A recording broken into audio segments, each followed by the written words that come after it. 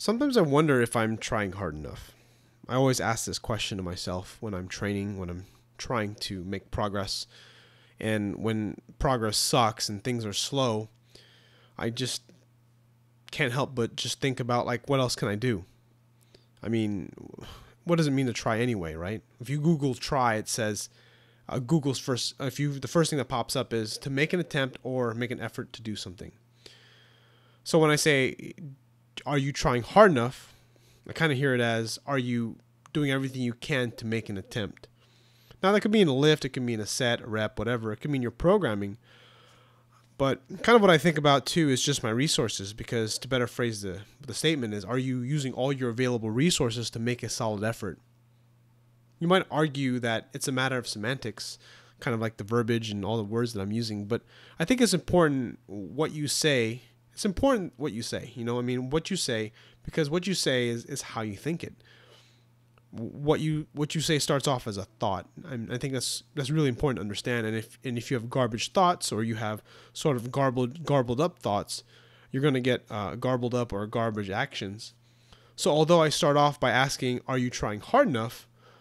I kind of thinking in my head this is sort of what I'm thinking is, what else can I do to make better progress and get better results? You've got to get ahead of your non-productive thoughts and learn to translate them to something that will guide you better. This is not the power of positive thinking, because although affirmation is useful at times, your logical brain will know you're full of shit. This is why you must learn to communicate with yourself effectively, and this is kind of what I've been doing my entire life, trying to figure out my own thoughts. Your thoughts become your actions, and inevitably you will become what you think about most. I know this sounds like some sort of Tony Robbins motivational speak, but consider for a moment yourself, or maybe someone you know. Use it as an example.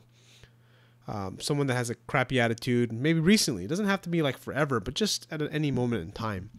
Maybe for a week or whatever. They had something going on, right? They had some garbage in their head, stresses in life. It could be a family conflict, work conflict, personal conflict. These negative thoughts make that person act the way they do. A lot of the time, they're in denial with how it's affecting them negatively. Everything translates. Like if you hate your job, or you hate your boss, or you hate your coworkers, or you resent someone, it shows up in your actions and attitude, and it eats away at you. For instance, in my situation, my hip is giving me problems, and it really hurts to sit for more than 10 minutes. I'm writing this article, this video you're watching. I'm preparing a talk. The one that you're watching right now, I'm a little distracted. To top this all off, I'm not feeling that well. I just finished a crappy squat session, and I think I'm sick.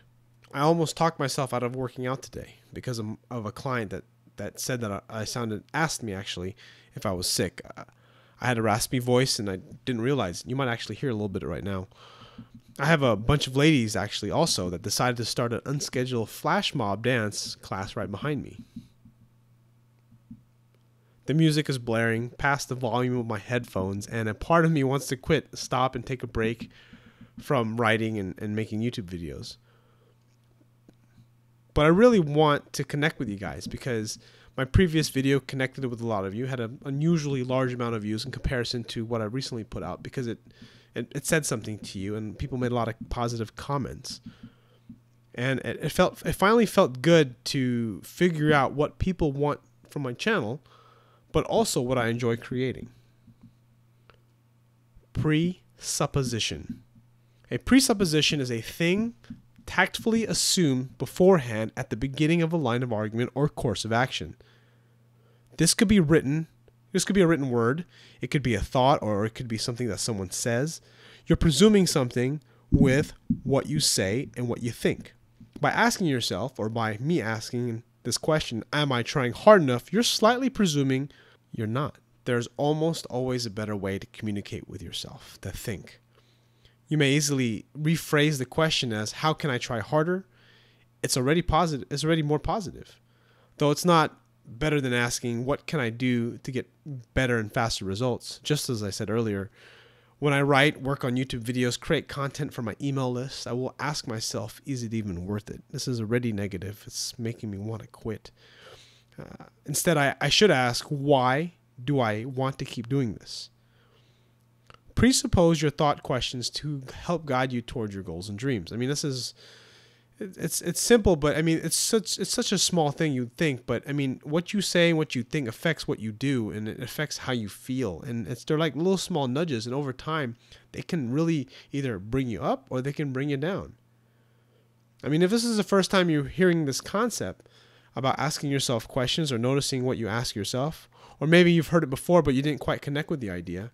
I've kind of felt the same way. I've heard other people, I think it was Tony Robbins I listened to, or maybe I think I read it I heard other people talk about this too from other self-development gurus.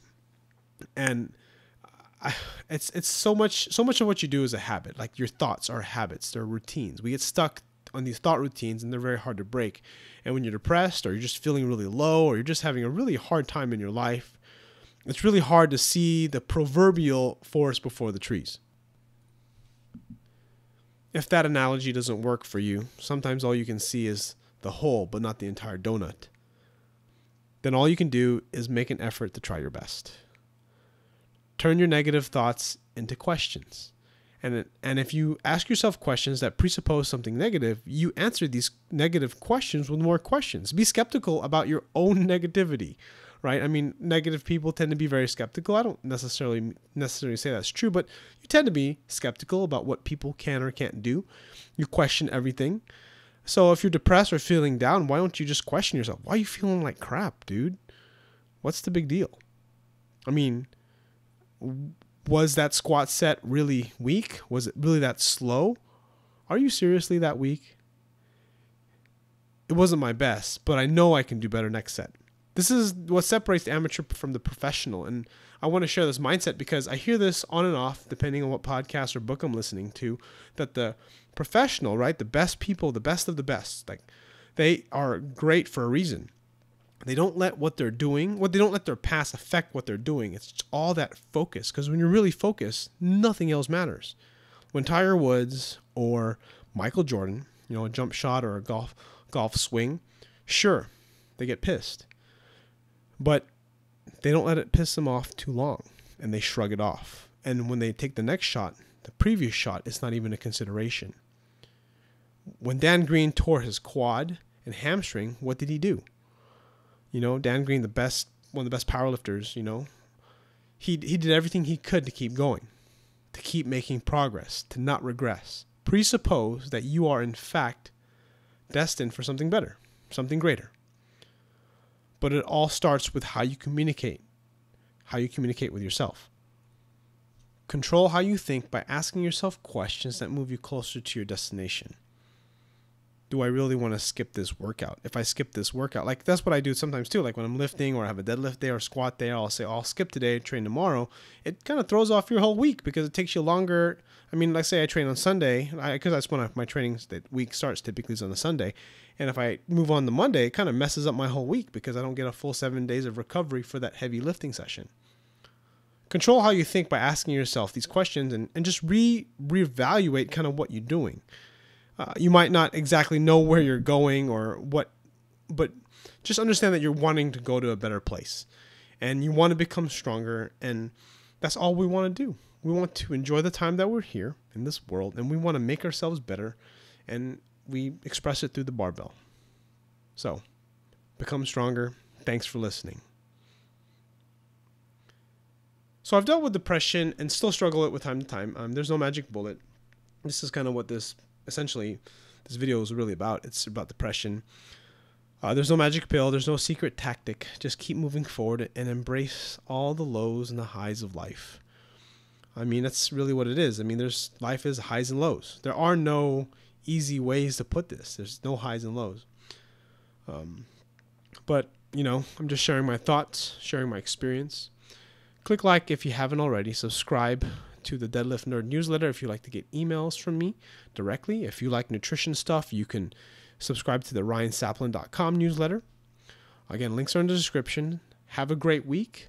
Comment below if you have a question or you want to share an experience. And I'll see you guys on the next video.